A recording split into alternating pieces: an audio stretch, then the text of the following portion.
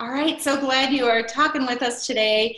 We have Dr. Maria Christina Ospina with us, and she's going to talk with us about REM behavior sleep disorder. So do you want to share a little bit about who you are and where you practice?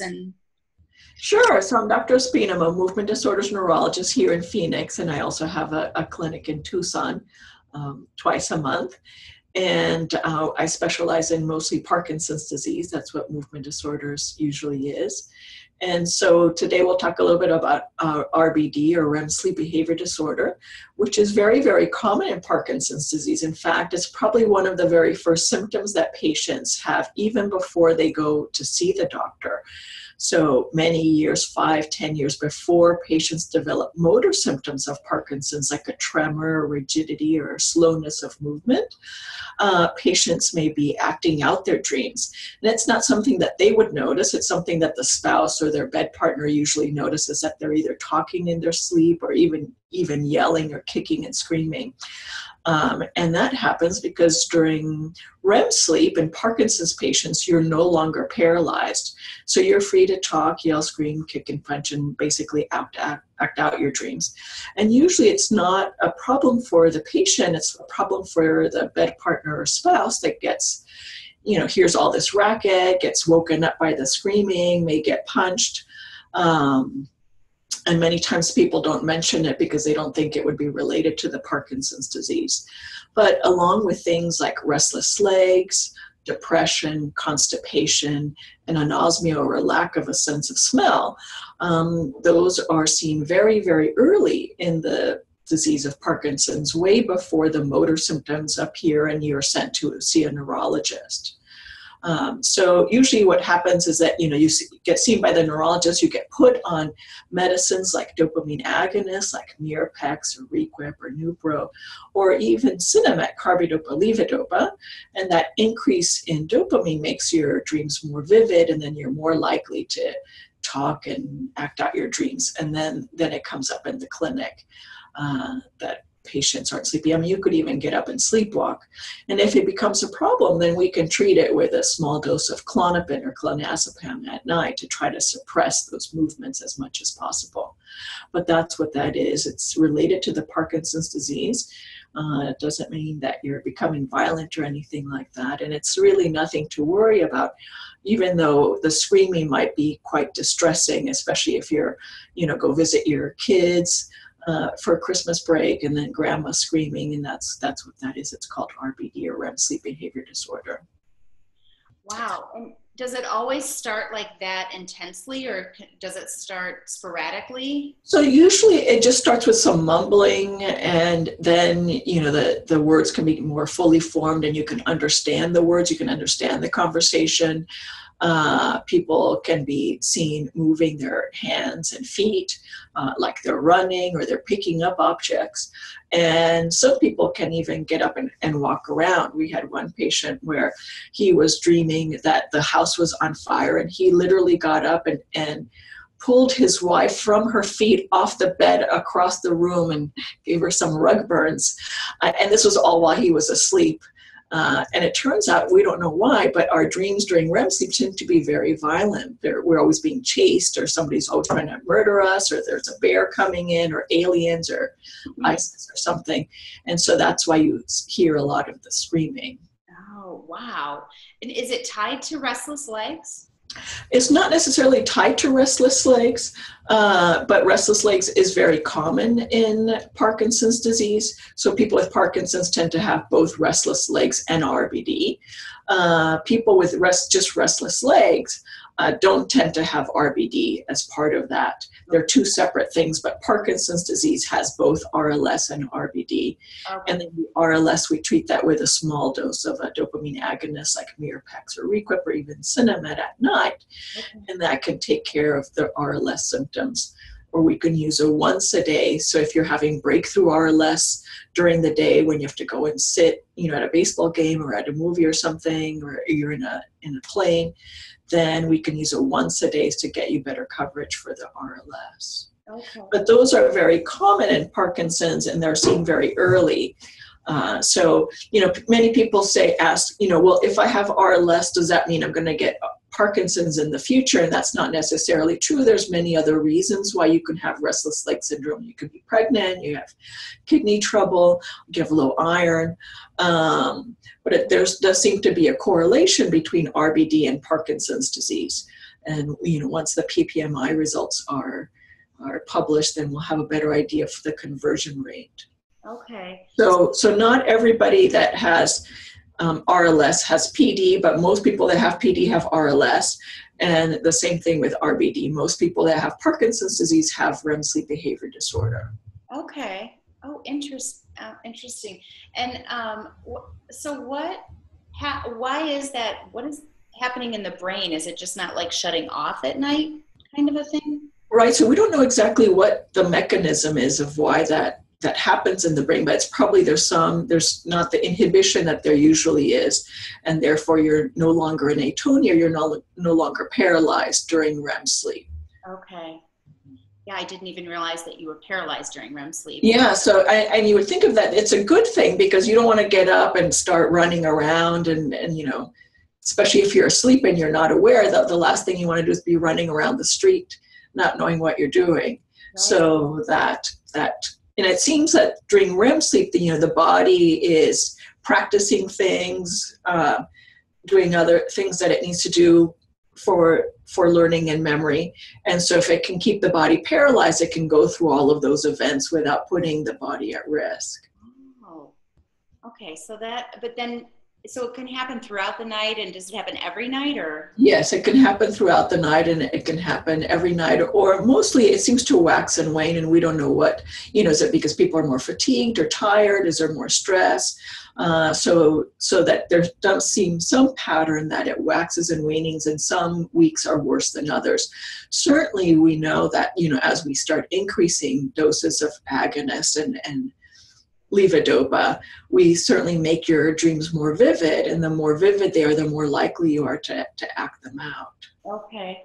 What if you lived alone then? You may never know that. You may never know. So, we've had patients who were widowed, they were living alone, and this only came up after they went to visit their daughter over Christmas break, and, they woke up the whole household with this blood-curdling screaming, that grandma's screaming in the back room, and, the grandchildren are woken up, and it's because she has RBD.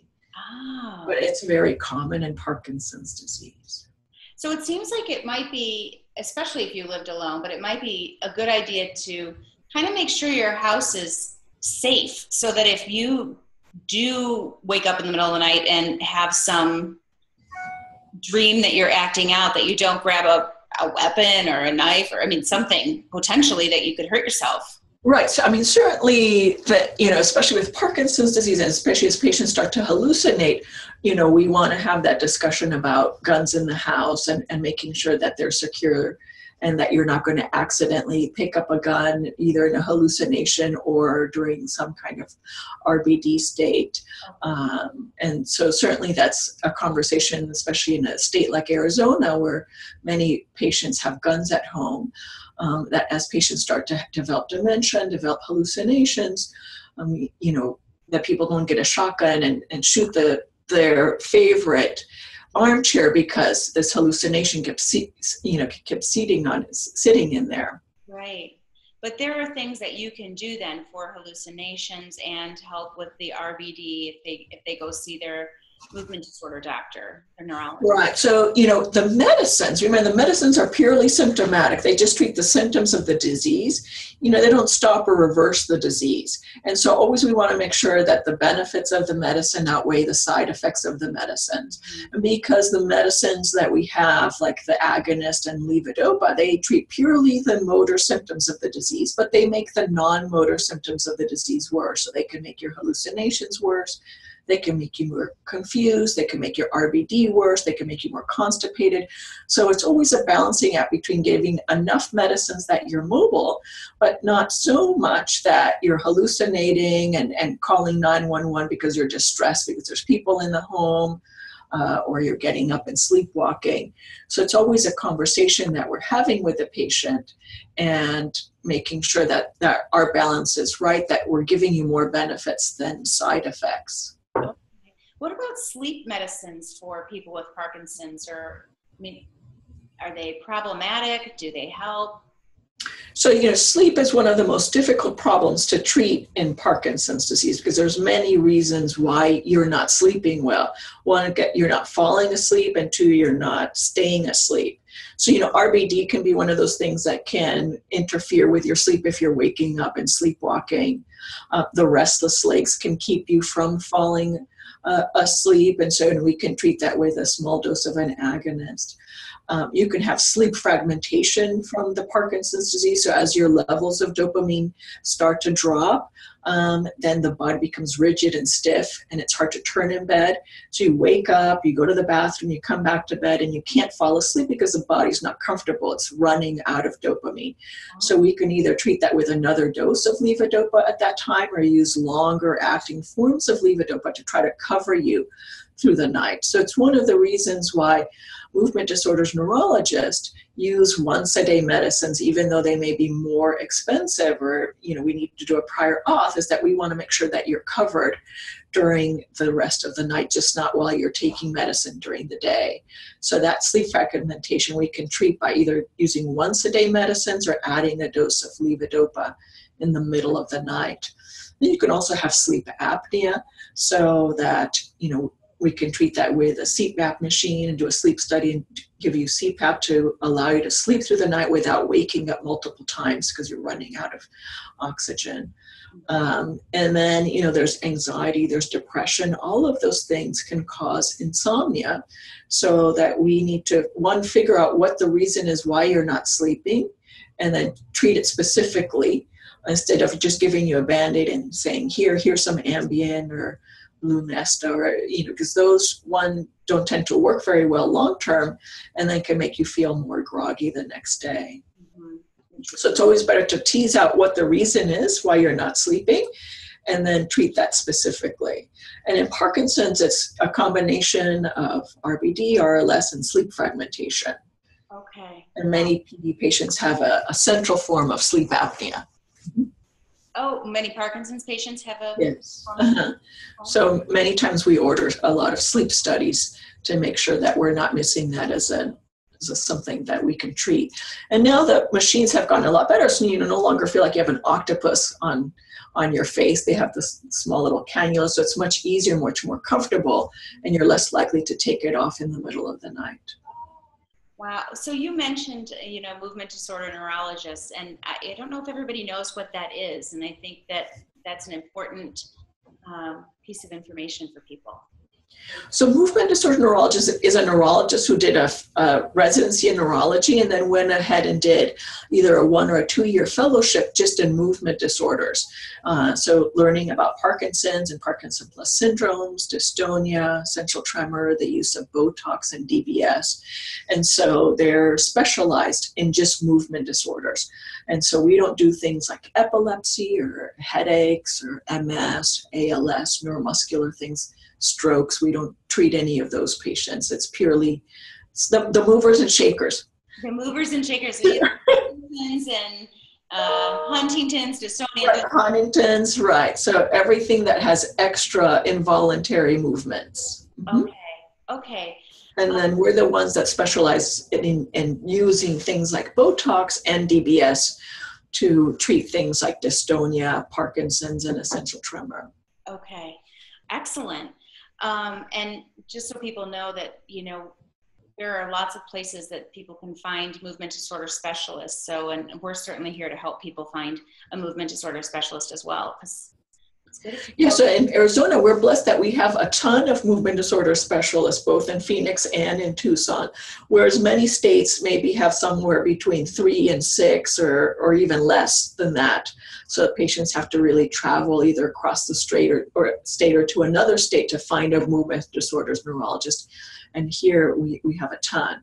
I think the only other place that has more is probably New York, Manhattan. Wow. Mm-hmm. It is really centralized. So you moved to Arizona. Exactly. If you have Parkinson's, move to Arizona and join Sarah's group. This is really helpful. So if someone is, their spouse or their bed partner is doing some of this stuff, what should they do? How should they have that conversation? So, many times people don't mention it and don't mention weird things because they think, oh, this could not possibly be due to either Parkinson's disease or the medication. But it turns out that, the medicines that we use in Parkinson's cause all sorts of other weird compulsive behaviors. So, if your loved one has suddenly started hoarding newspapers, started going to garage sales and buying clocks, that may be a result because they're on a high dose of a dopamine agonist. It's not just that they decided to go buy a bunch of clocks at a garage sale and go every Saturday. So it can make you compulsive, and that could be anything from, excessive hand washing to collecting, to gambling, to hypersexuality. So, we've had patients who stay up all night sorting buttons by color and shape, and, they are losing sleep because they're compulsively arranging these collections. And then as you lower the dose of their medication, that compulsion to do those activities and that drive goes away, and it doesn't interfere with their activities of daily living. So, but nobody would ever thought that, oh, my husband is now going to garage sales every Saturday and buying clocks, and now we have 55 clocks in the house, that this could be because, their requip is at 24 milligrams a day. And so people don't mention it. So that's why we always keep asking these weird things like, are you hallucinating? Do you fall asleep while driving or eating? Do you act out your dreams? Because it could all be related to the Parkinson's. So don't underestimate what could be related. Like, talk with your doctor about it. Exactly. So no matter how weird it is, then always bring it up, because we've heard all sorts of weird things. And usually it is related to either the disease or the medication. And if it's related to the medications, many times we can make that behavior better by lowering the medicines. Remember, we always want to make sure that the benefits outweigh the side effects. And then, if now there's, stress in the marriage because you're spending too much money on buttons or clocks, or like the spouse mentions at 10 p.m. that, oh, we ran out of dog food, and now he has to go out at 10 o'clock and buy the dog food, and can't switch to another task. It's probably because the medicines are too high. And as we reduce that dose of agonist, that drive to immediately get those tasks done goes away, and they can say, okay, I'll write a note and I'll do it tomorrow. So we want to minimize all of those little things that can cause stress in the relationship, because the family is very important in treating the Parkinson's patient. It's not a disease that just affects the individual, it affects the whole family. And so we want to reduce as much stress as possible. And certainly if the spouse is not sleeping because there's all this racket going on and they're getting punched in the face, they're not going to be too happy to then take care of you the next day. And if they're sleep deprived, so we want to make sure that they sleep as well as you do. Right. We have a person in a support group that calls it a team sport.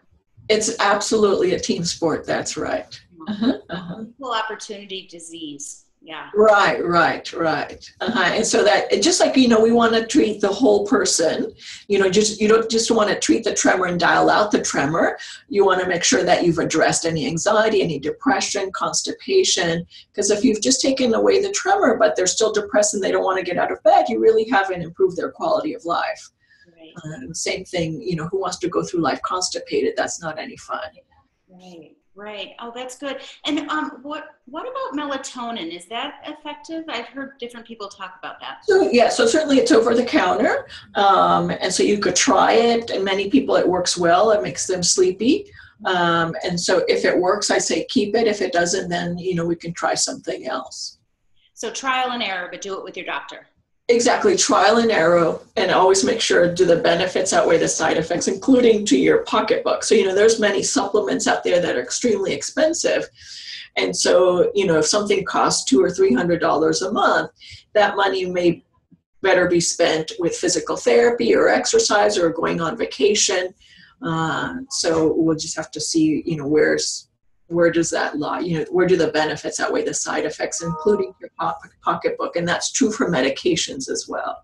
Great. Oh, very good. Thank you so much for taking time to explain this. This is one of those disorders that I think a lot of people don't know about. Sure. Yeah. Because nobody who would have thought, they just think, oh, they're dreaming or they're actually awake and talking to me. But there's actually something called REM sleep behavior disorder. There's a reason for it. There's a reason for it, and it can be addressed. Yeah. Oh, and your loved one is not going crazy. That's good. That is help people to know that. Right.